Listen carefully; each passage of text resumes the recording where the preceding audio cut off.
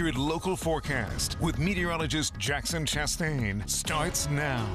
Well, if you're looking for relief from the heat, there are a few places that are actually getting it. I mean, we've got one shower here in York, maybe a rumble of thunder. That's about it right now in the mid-state. 91 degrees in Lancaster, 90 in Harrisburg, and 89 in Chambersburg on what is going to be a very hot day, perhaps one of the hottest of the week, with dew points hovering around 70 at 76 in Chambersburg. So we're just swimming in the humidity right now, and it is really adding to our discomfort, and we're going to stay that way for quite some time. As you'll see, our high for yesterday, 92 degrees, our average for this time of year, 86. So we are staying well above that average. We're back to where we were a few weeks ago with the extreme heat, with highs getting into the mid-90s this afternoon. We'll see how high we can rise, because with higher pressure in the region, that is going to make things extremely conducive to some extremely high temperatures. And not to mention, it's not only going to be hot, but we're going to see heat indexes on the rise as well. So our really, the only relief is to stay inside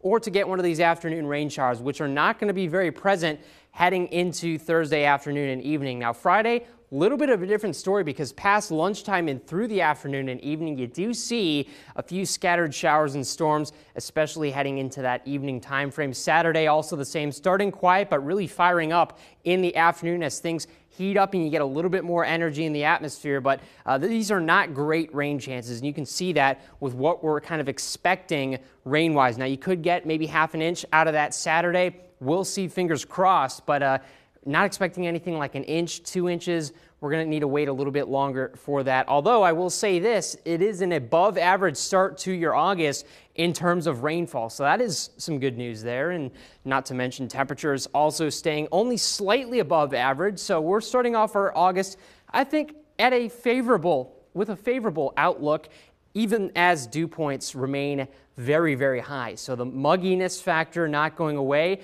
It does provide the moisture necessary for rain. So you get into next Monday and Tuesday, there is some opportunity there as well to get some rainfall. So cumulatively, these rain chances could add up to something significant.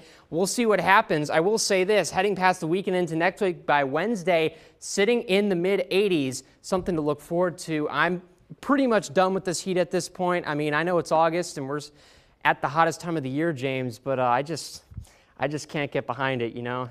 It won't be here that much longer. I mean, we're already in August. I'm counting the days. Yeah, I know you are. Marking down the calendar. You'll just have to deal with it for a little bit longer. Thank you very much, Jackson. We'll be right back.